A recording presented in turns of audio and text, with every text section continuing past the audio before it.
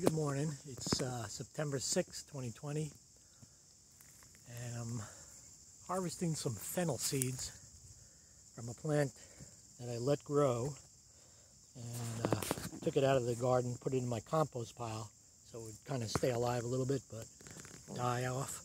And it seems like some of the fennel is still, some of the seeds are still green, but look at this one over here.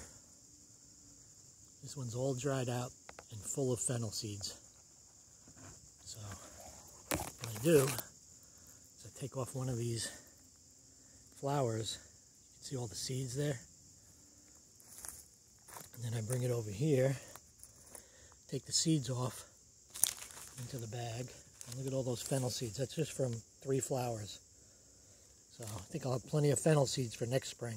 Or maybe I'll try a few now. See if I can grow some in the fall. But